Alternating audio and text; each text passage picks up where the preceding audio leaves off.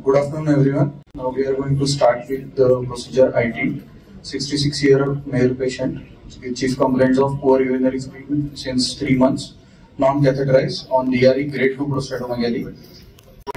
On USG, post-void is 144 cc and 41 grams of prostate. On uroflowmetry, voided volume is 464 and MFR is 15.5. First of all, I would like to thank you for giving me this opportunity to be here, and thank you West Zone and Eurocon. Today we'll be presenting an iTind device. So let us first see what the device is. So this is an implantable titanium nitinol device. I is implantable, titanium TI, N is for nitinol, and D is a device. So this device has these 3 struts, which makes a Mercedes shape incision onto the prostate at 12, 5 and 7 o'clock, and then this is the lip which is there to anchor the device in the area of the prostate.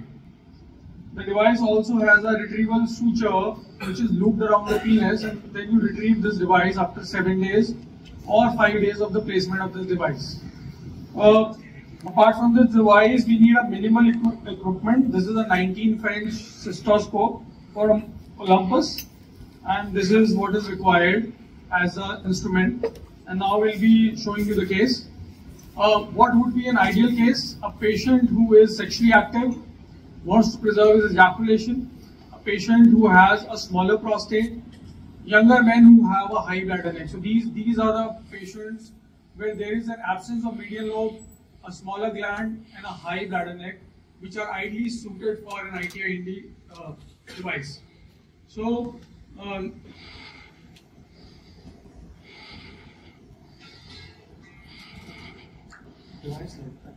we haven't just reached the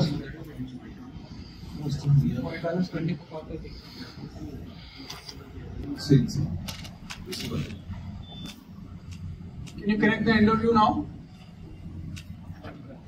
Is the endo view connected? Yeah, so we are inside. There is a slight medial lobe on this side, and one can see a trabeculated bladder. So now the bladder has to be partially filled.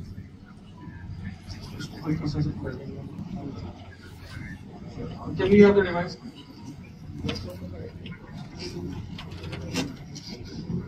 So this is the device. Now important thing is that you have to focus here. So this is the device which has a blue marking and a white marking. So the blue marking has to be at 12 o'clock, and then this is a knot. You do not have to open this knot till the device is inside. Okay. So this is a device. We will be pushing the device by. Once the device is inside, there will be a give way sensation.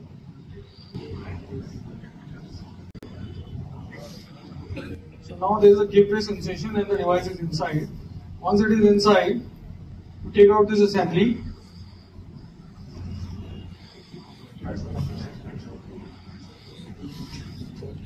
Now,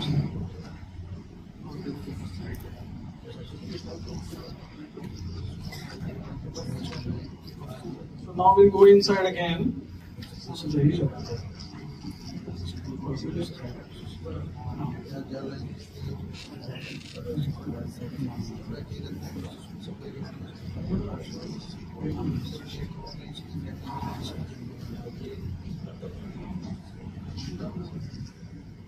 now you have to reposition the device. This device is inside the bladder, so you reposition it by putting the blue part above.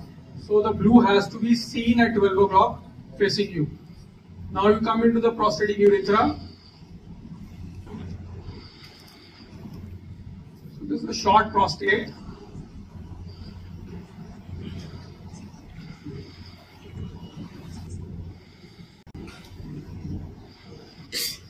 This blanching effect is very important as the device is going inside. And you can see now that the lip is now coming at the 6 o'clock. So this is the lip. Once this lip is here, the device is positioned. So this is how the device is placed. we have closed the sphincter, so the sphincter is closed, this has to be seen, and then you take out the assembly.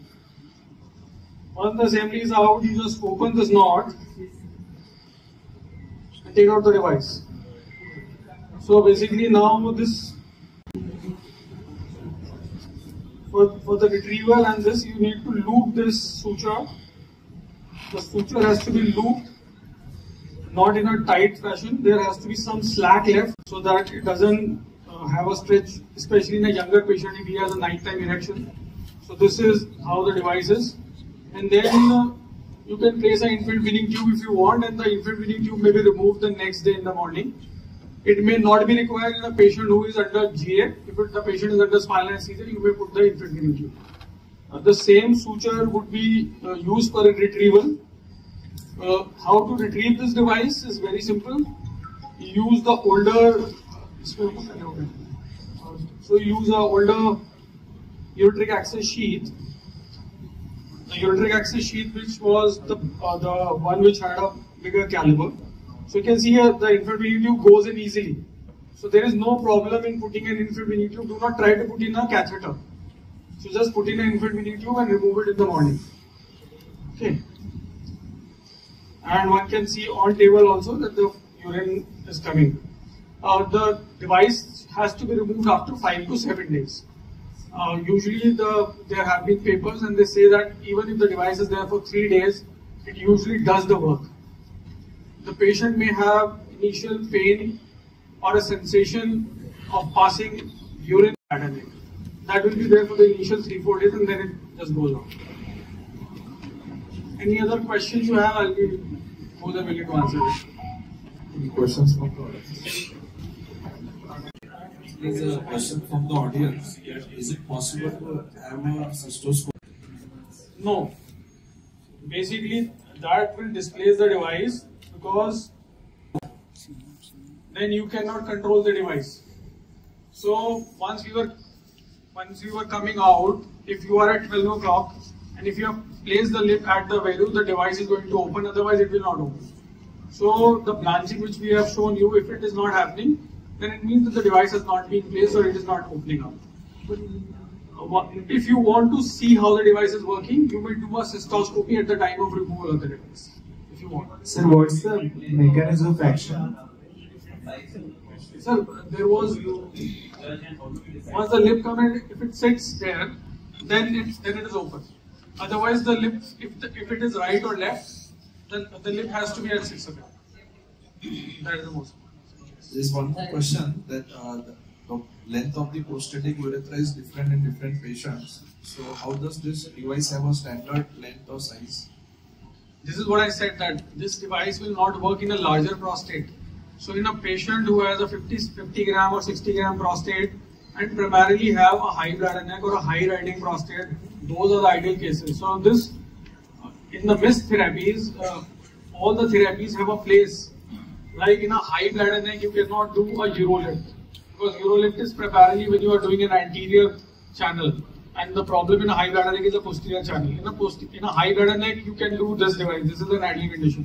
In a prostate which is more than 60 grams to 100 or 120, an ideal setting will be a reshape. So you have to choose your patients carefully, and in selected patients where there is a small prostate or a high bladder neck and he is keen on preserving the ejaculation, that is where you can use this device. Not all the prostates. So, sir, what is the mechanism of action of this device once we remove it? So this basically causes an ischemia, and with that there will be a pressure ischemia. It's just like doing a bladder neck incision. So this device itself is creating 3 incisions at 5, 7 and 12 o'clock, just like the incisions which we used to give in a TUIP or a laser PNH. See, basically if you look at the data, then the data is of around 6 to 7 years. In the missed therapies, this is the newest kid on the block. So I have an experience of now almost a year or so. We have done 17 cases till now, but the experience is very less to mark on that. In one patient, the device did not work and we had to do a knee inflation. Rest of all of them, they were off the alpha blocker within, so this patient needs to be on alpha blocker for another 2 weeks after removal of the device, and then you can wean him off the alpha blockers. Ashish, this is Dr. Kandarp here. Yes, Ashish, yeah. So when we do TURP, sometimes we get on histopatho examination, we get incidentally identified cancer prostate. There are some patients who develop cancer prostate in transitional zone in spite of the PSA being normal. Now, in such a case, when you put the patient on this, it's a high PSA. So basically, if there is a high PSA, you need to do a biopsy, do a 12-core biopsy, and if the PSA is normal only, then you do then you can use this device. So that question will always be there, even for a urologist. yeah, for any minimum. For any minimally invasive therapy. So that question will be there. But looking at the way imaging is, the chances of finding a transitional zone cancer is very minuscule. I think even if we find it, it is likely to be a very, very low risk disease, which may not have much significance. People can have CA prostate and they may live with it, they may even die with it. We don't need to treat all of it. I had one patient, what happened was he was a very heavy Zadagi, and this thread, it came out. So you have to tell the patient that this thread, the dressing around the thread needs to be kept dry. So what he did was that he put his foot down on the thread, and then the device came out, but the device was lodged in the fossa navicularis, and there was a marked bleeding. Luckily, it was the 3rd day, so despite the 3rd day, the device worked for him and he was catheter free. Spontaneous expulsion is not there. The device will not come out. It needs considerable force. Even by a urologist, when he's trying to remove this device, needs some amount of force and maneuver to remove it. So what I was telling was that you use a ureteric access sheath. So you thread the ureteric access sheath. So was snare dikha this device. So this device has this is a snare.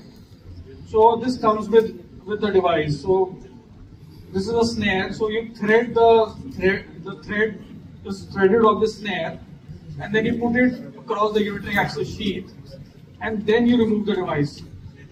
You can even use an open-ended catheter if it doesn't have a channel. So usually an open-ended catheter, which we usually cut the Foley's catheter and then we make it open-end. They usually have a channel, the irrigation channel or the infection channel. So then the device removal may be tricky and it may cause bleeding. If you are using just a ureteric access sheath, the 14 French one, they will not be any use.